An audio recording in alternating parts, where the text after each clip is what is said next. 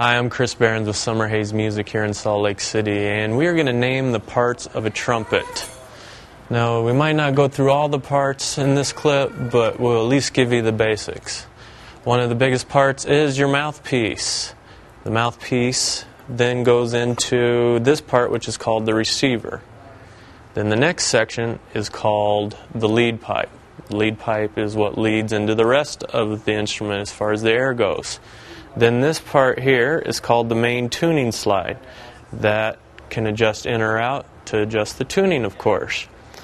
The next biggest part of the trumpet is called the valve section. You have 3 valves. This one is your first valve, this one is your second valve, this one is your third valve. This is the second slide. The second slide is good if you need to empty your trumpet.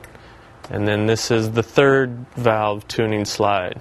There's also 2 water keys on the trumpet for draining excess water. One is located on the main tuning slide, and the other one is located on the first valve slide. Then after that, you go to this giant piece here is called your bell. And those are the basics parts of a trumpet.